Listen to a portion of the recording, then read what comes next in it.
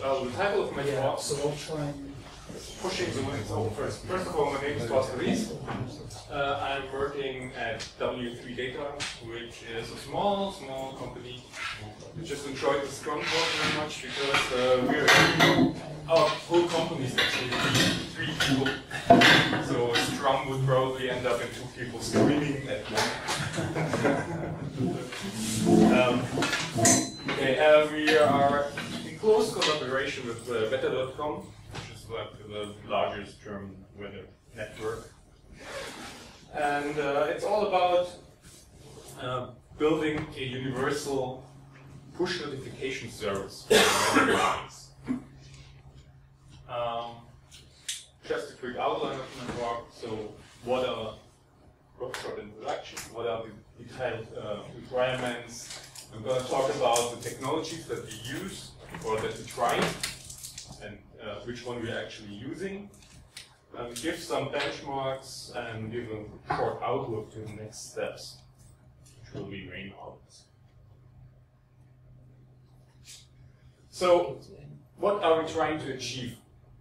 What we want is a push notification service which targets web on the one hand. So we want to have like users of the main website to be notified as soon as some weather warning comes in for their specific region. And we also want to have that for mobile. So we want iPhone and Android devices to also receive push notifications as soon as something happens that might be of interest for the user. So what do we actually have to use is official weather warnings from the local authorities. So for Germany, that's the Deutsche Wetterdienst, the DWD. And for other countries, there's others. I'll show some on the next slide. And one of the main problems is that all this information from the local authorities comes in some more or less sensible formats. And most of the times it's less sensible. So it's really hard to parse that correctly. To deal with cancellations is a big issue, for example. Some of the authorities always send the complete state of how is the status of all of the regions at a specific point in time.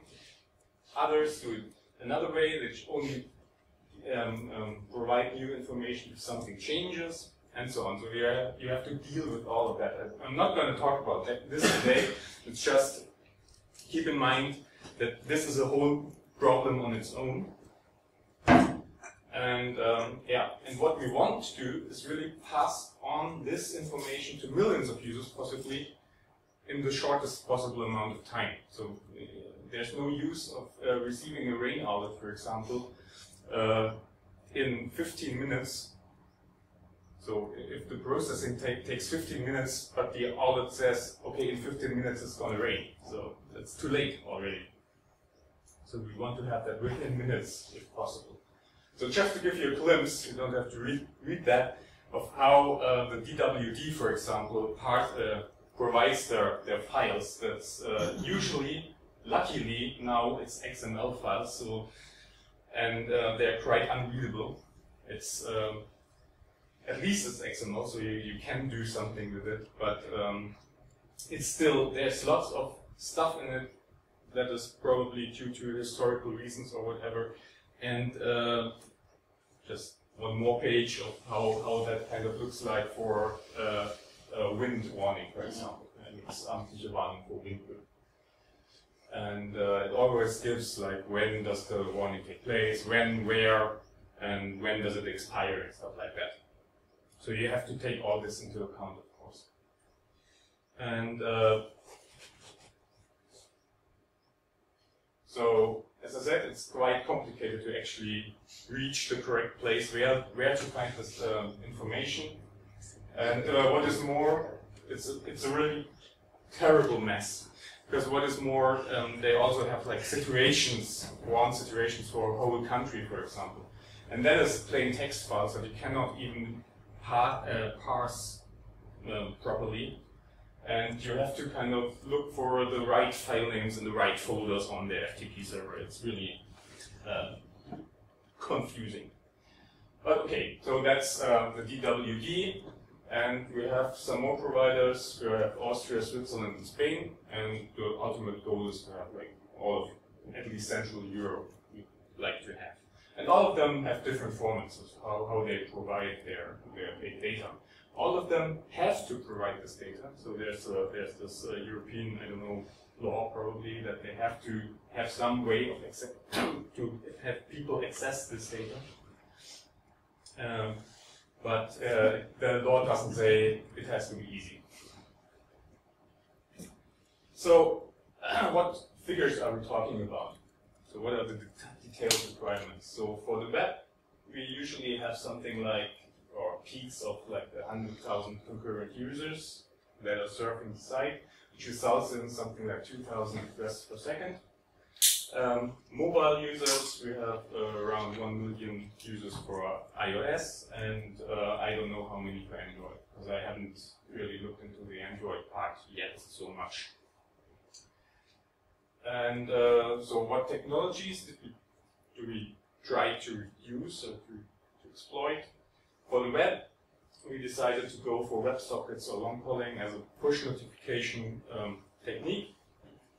For mobile, we decided not to implement our own, but to use the platform-provided push service, which is called APNS for Apple and GCM for Android.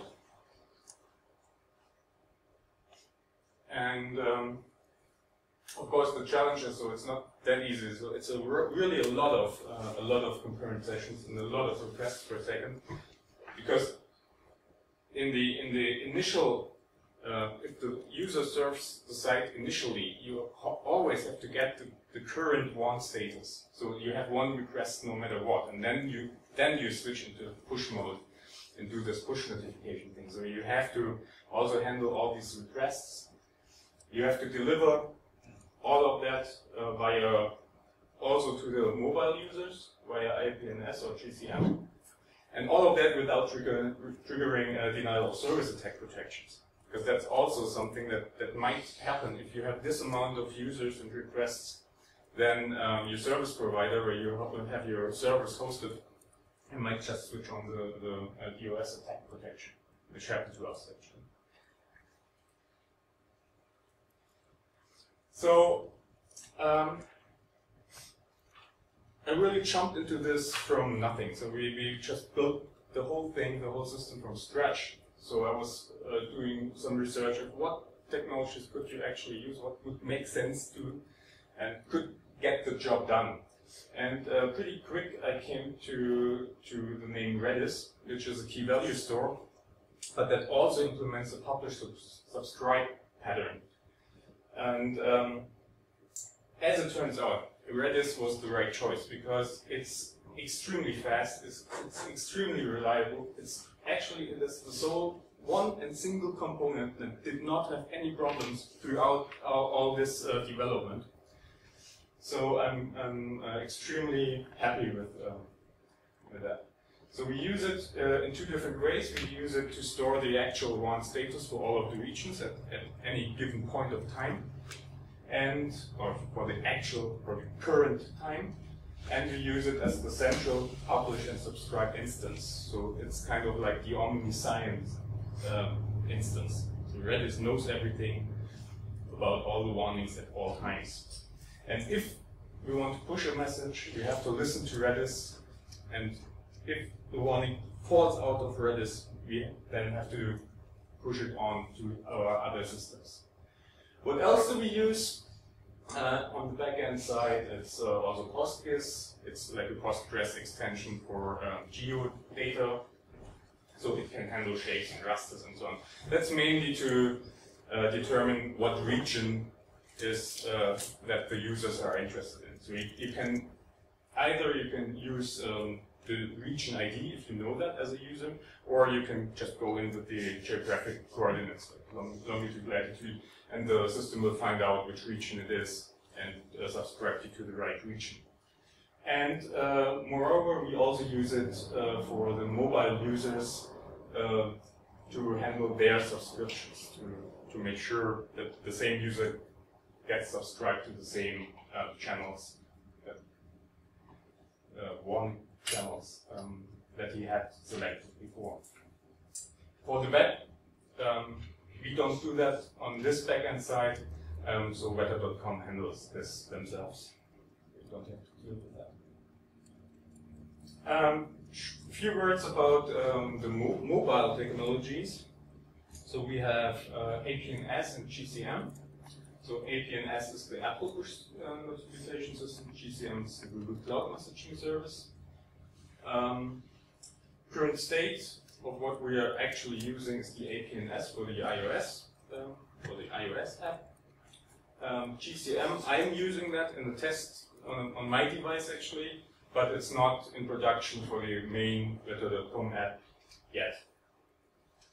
And again, the challenge is you have many different notifications. It's because it's not that you have one notification and you just send it to a million of users. You have also different notifications. You have, like, if you have 1 million users, they're all registered to different regions, and then you need to prepare maybe 10,000 messages or 100,000 messages and send them to the users.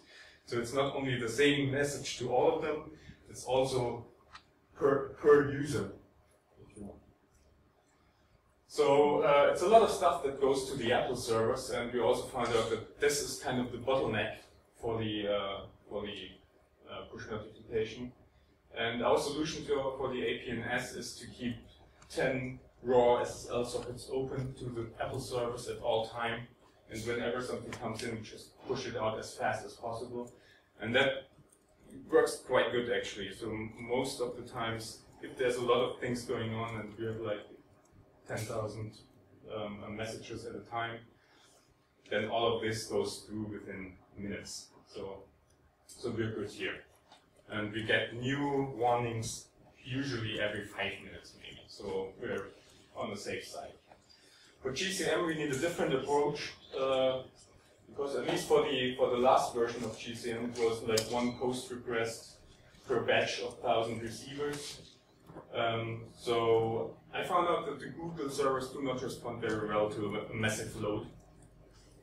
I don't know, maybe that changed, but last time I tried, they just shut down and they always send error messages. Not even the ones that I would expect, but simply internal server error and no further information whatsoever. So you have to really throttle your requests, and we use 4 different source IPs so that the Google servers do not shut down before we have sent everything. But as I said, it's not in production anyway. So, the main talk, so what I was actually, my main topic is how about the web? So the users that use the browser, and how do the push notification for them. So we tried 2 different setups. And the first version that we tried is we were using Node.js and Socket.io because I have great things about that, and it should be able to handle this kind of load easily. And the second setup that I came up with quite a while later is an Nginx combined with push-stream module. And if you, I don't know in how much detail I should go. I mean, Node.js, most of you should have heard of. So that's the JavaScript server-side server, if you want to. Socket.io is an extension to Node.js, or a module which deals with WebSockets, so you can actually handle push notifications or switch to other types of notification if WebSockets are not available for older browsers. Nginx, on the other hand, is a very fast reverse proxy, and it's kind of really small, quick, and can handle also lots of requests. So it's for high-end websites, it's the first choice, I would say. And the push-stream module is also able to handle WebSockets and or long polling as push notifications for the communication between the browser and the server. So now what turned out, if we use Node.js and Socket.io, that did not work out for us at all. I mean, it was capable of handling all the requests. No problem, did it, but only for, in the beginning, we didn't run it on full load, so it worked out for like a week or so. In the end, when we gave 100%, so all the users actually were hitting Node.js and using Socket.io, we had a massive memory leak. So I could not find out where that came from. I mean, there's a lot of open tickets on GitHub. Most of them are memory related, and one of them might have been that, but we couldn't find out. It was impossible to really debug that and find the leak. So in the end, it was so bad we had to restart the server every day, and that's really bad. So it was the memory, like the 16 gigs or something, just filled up. So that's why we finally decided for going for Nginx, and yeah. In my opinion, also, that's another thing I've never heard of before. So after some research, I came up with an Nginx distribution called OpenResty, and that is kind of a bundle of Nginx together with Lua as a script language, and that is extremely fast. It is incredible. So you can handle that kind of requests with no problem. The CPU percentage is still low. You don't have to restart every time because the memory leaks have gone apparently. And then we have this push stream module to do the actual communication from the server to the client. There's only one drawback, because Node.js can directly listen to the Redis server and can just simply push the stuff onto the users. Nginx cannot, at least not now. I mean, something like that is planned, but it's not there yet. So we have to kind of have a layer in between that simply listens to Redis and pushes this on to Nginx. So this is the whole setup, like as a schematic draft. We have the Redis as the central component, and then we have two listeners, the web listener, which simply pushes stuff to the Nginx server, and the Nginx server finally pushes this to the web users. And we have the mobile listener, who whenever a warning comes in, looks in the database which users are subscribed, and then sends that to 18S or GTM, and then finally the mobile users will receive the notification.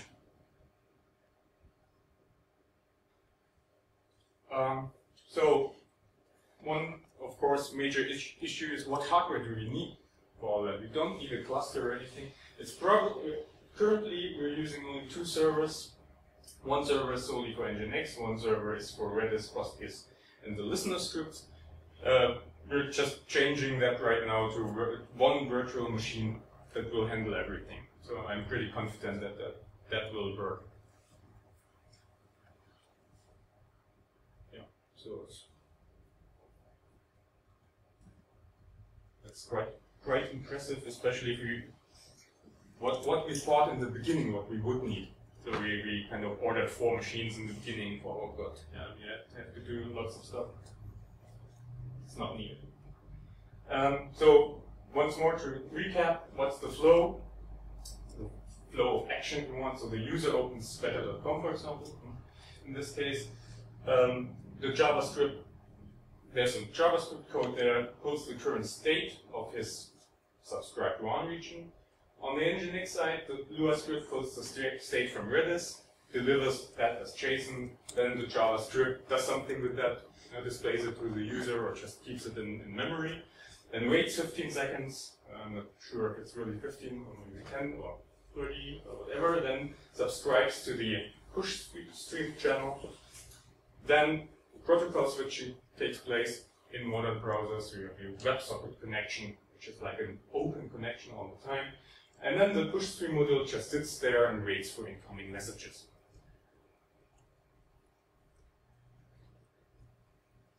So, yeah, just the most important part is down here. So that's just in Chrome what things are loaded. If you load up weather.com, if you have a look, then one thing that is loaded is the push thing. That is this one. That's just the JavaScript, which is loaded into an iframe. I think I don't know. This is this. But most importantly, what happens at some point if you just keep that window open and look to that. It will, at some point, will show here switch protocols, and then here the HTTP response code is 101, and it will switch to WebSockets, and at that point, this connection here will stay open, and that's the one that will receive the WAN messages. Just a bunch of benchmarks. So what's the typical values we have, like Nginx requests. You can see that's of course per day goes up and down, but usually we have peaks, maybe 1.2K requests per second, and yeah, here peaks maybe 80-90,000 users. So that's the typical values, and the same kind of benchmarks for Nginx for Redis. So what's happening in Redis? Here most interesting maybe how many requests per second, because there's always some back and forth involved to and from Redis, and what's the response time. And most of the time you can see the response time is really low. It's well beyond 1 millisecond. So Redis is really great. So if I just ask that response time, this is to the other second server where Riess is running. It's response time from the application to the Riess server. Exactly. Yeah. It's really good. And just a few words to the next steps, which is actually for the website. I think it's in production already. I haven't really looked that up. The thing is, what we also want to have is rain alerts. So you want to know if, like, in the next half an hour, the rain will be coming to your location. And so the DWD provides these rain radar images. And we are using actually the Central Europe images. That's 2 kilometers per 2 kilometers per pixel. And it's updated every 15 minutes. And based on these images, well, since I'm not an educated developer, I'm a mathematician, so I did came up with some method to compute a short-term forecast based on these radar images. Now you can go like up to 2 hours into the future and send push notifications if rain is coming.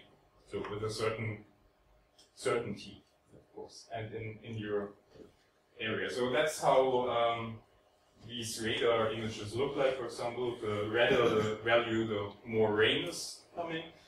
This is the image of whole Central Europe, and the dark square is roughly the area of Germany.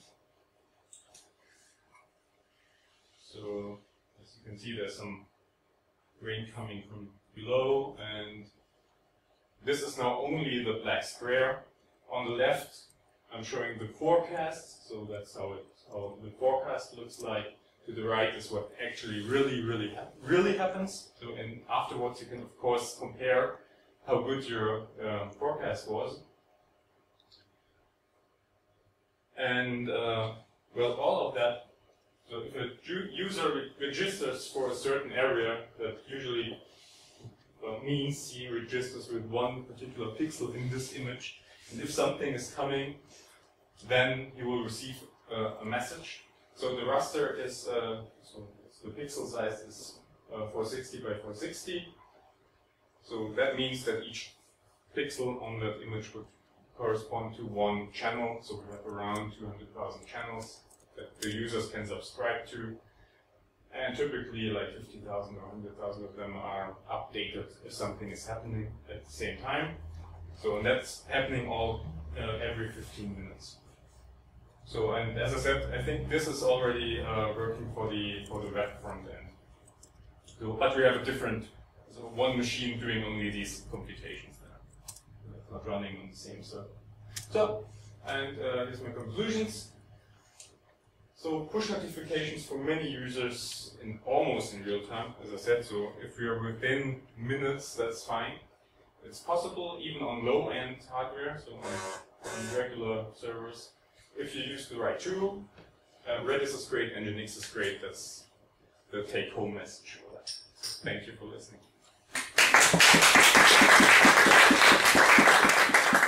Any questions?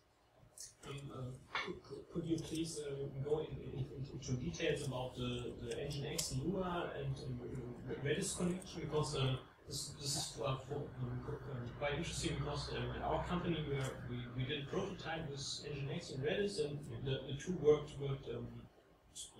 together quite well, because Node.js is good at subscribing to the Redis channels, but it looks like the Node.js backend is not making it into production. We're looking for other, probably Java-based solutions. So it's quite interesting for us. It would be quite interesting how the Nginx Lua thing is talking with the Redis. It can't subscribe to the sub channels.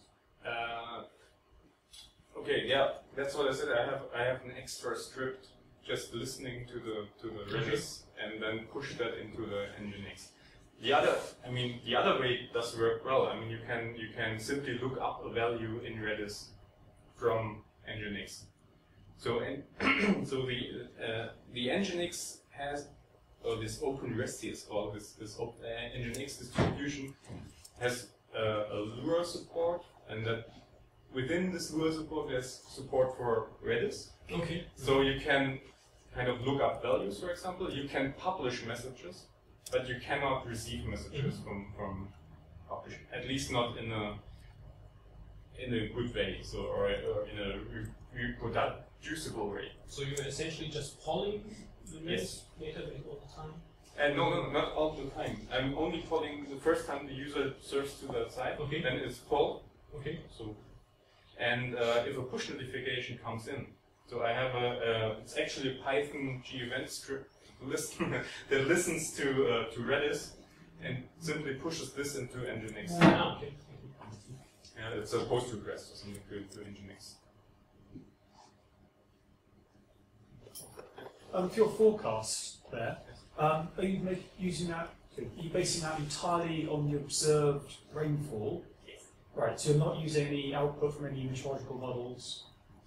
No, not at all. I mean, I am thinking about that a lot. So how to really improve that. It is already quite good. So because they have like a quality measurement, which is called ETS, and you can compute how good your forecast is.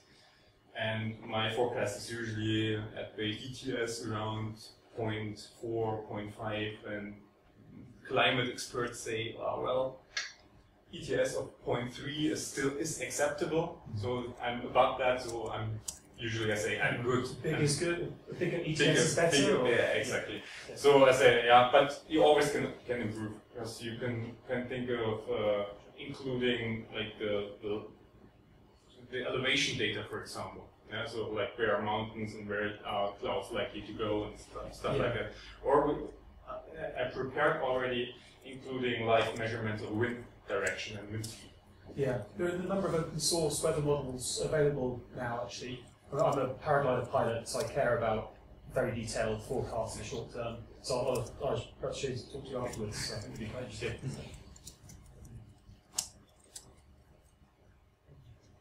Any more questions?